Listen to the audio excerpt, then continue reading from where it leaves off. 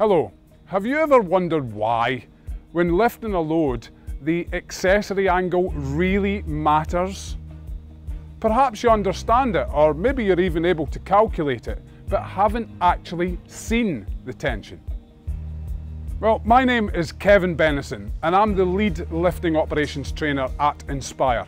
And with the help and support of Radius, we're going to demonstrate how the sling angles and indeed variations to the length of the slings will actually impact the tension on the sling legs.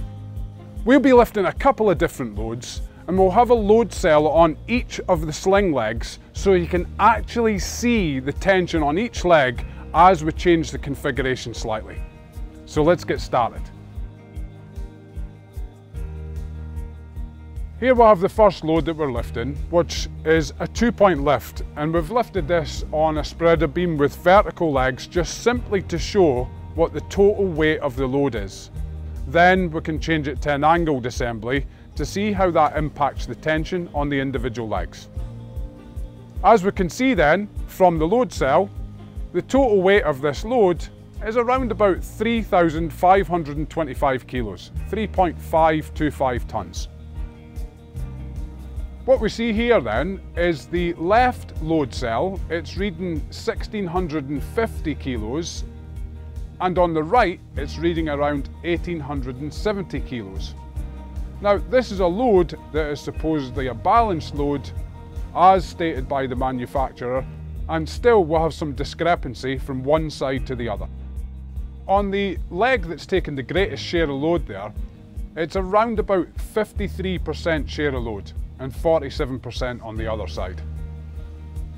So there is a slight difference in terms of the loading to begin with.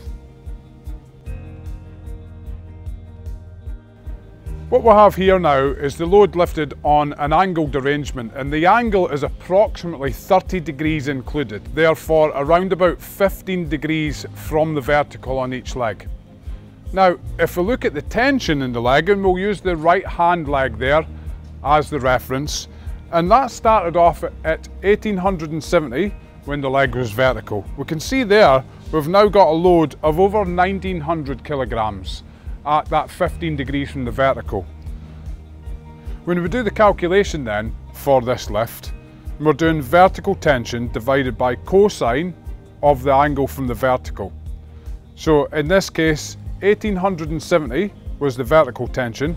We're going to divide that by cosine 15, and that gives us 1,935 kilos.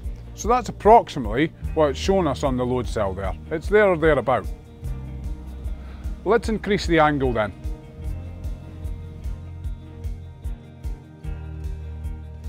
What we'll have now then is a 60-degree included angle. That gives us an equilateral triangle. Therefore the legs are approximately the length of the distance between the two connection points. And that is of course a 30-degree beta angle, 30-degree angle from vertical. If we look at the tension on that right leg this time, we've got 2,130 kilos approximately. When we do the calculation, that 1,870 divided by cosine 30, that gives us 2,159 kilos. So we can actually see by doing the trigonometrical calculation, it's getting us very close to what the load cell actually tells us. And that's of course just going to be out slightly with some discrepancy on that accurate length there. This time we have the slings at around about 90-degree included angle. It's actually slightly less, and we can check that simply by holding something up with the right angle, just get side on to the greatest angle of the load and just compare it against it. So we can see that we're doing that here with this booklet. And we're just inside 90 degrees. That means we're just within 45-degree angle on each leg from the vertical. So again, if we do our calculation, and we'll go around about 44 degrees on our calculation, 1,870 divided by cosine 44, that gives us 2,599 kilos. we're actually on the load cell showing around about 2,450. So there's just a slight difference with our calculation and what the load cell's showing. Probably with it being just inside 90 degrees rather than bang on. But anyway, it does show us that difference where we started off at 1,870 kilos at the vertical, we're now at 2,450 kilos approximately. So let's increase the angle again.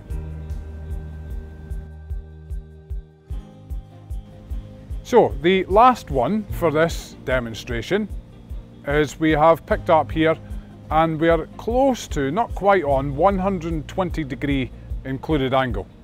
So we're really getting up to that maximum permitted included angle. So therefore close, but not quite on, 60 degrees from the vertical on each leg. And look at the impact that's had on the tension. That's now very, very close to double that original vertical tension. So we started off with around about 1,870 kilos. We're using that as a base figure. Then if we divide that by cosine of, let's say 58 degrees, we're not quite on the 60, so 1870 divided by cosine 58, that gives us 3,528 kilos on our calculation.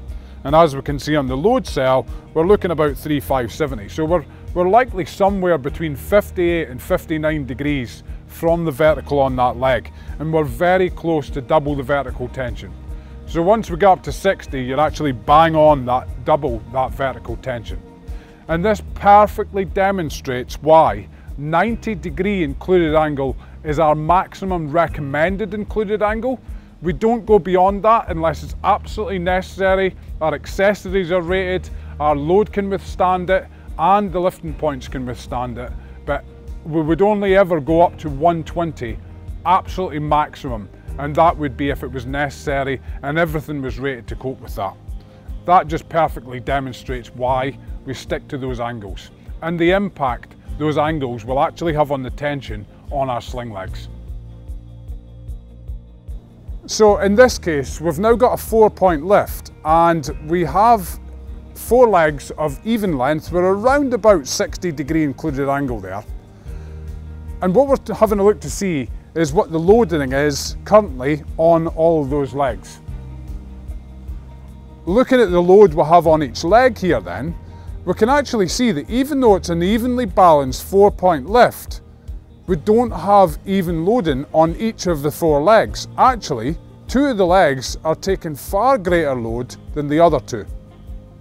Rather than 25% share of load on each of the 4 legs, what we've actually got is the heaviest leg is taking around about 31 to 32% of share of load on that assembly.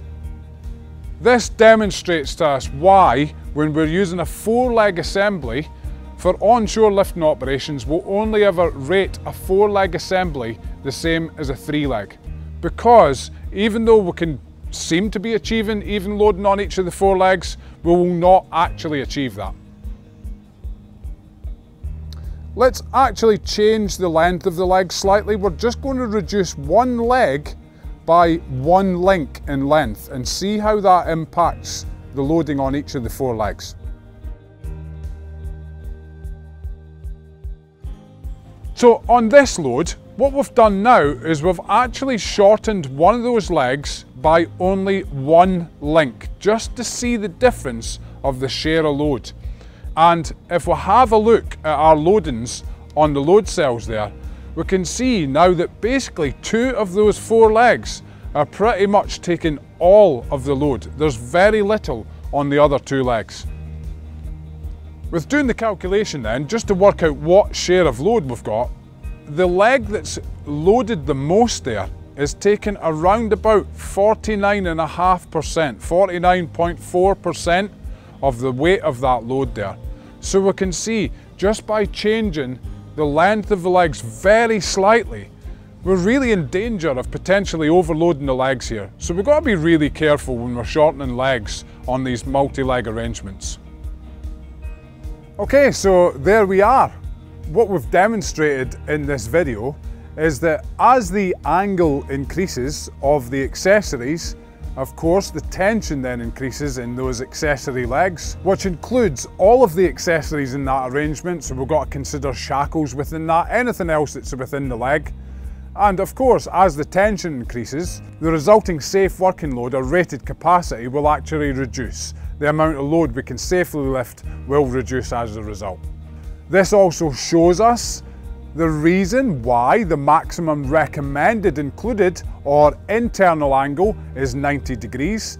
The maximum recommended vertical or external angle is 45 degrees.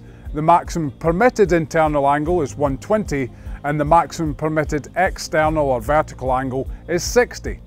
We had a look at 4 leg arrangements, and that even though they appear evenly loaded, it's very, very unlikely that a 4 leg arrangement will be equally loaded or evenly distributed. So therefore, a 4 leg assembly is only ever rated the same as or as much as a 3 leg, because often that distribution throughout the legs will be different. And we also saw that when we reduced the length of one leg by even a tiny amount, it hugely changed the load distribution on those 4 legs. In fact, then that shortened leg was taking close to half of the load. Hopefully you found that video really helpful. If you'd like any more information about all of those who have been involved with this video, you can go to tractel.com for more information about the load cells. You can go to radiusgroup.co.uk for more information on the services that Radius provide. And of course, for training and mentoring and consulting from InspHigher, it's inspire.co.uk. Thank you very much. And as always, keep inspiring.